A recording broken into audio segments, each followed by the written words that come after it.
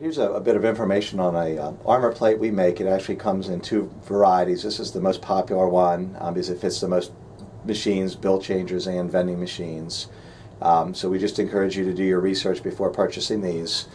This one is more typically of a soda vending machine, and there's going to be extra metal and bosses here, so it's a much more specialized shape.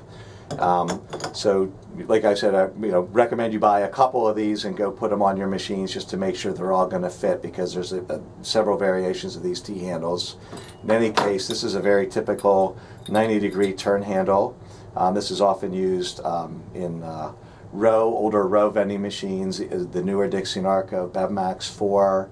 A lot of automatic products machines had this typical 90-degree turn, and this is generally just going to fit all those models.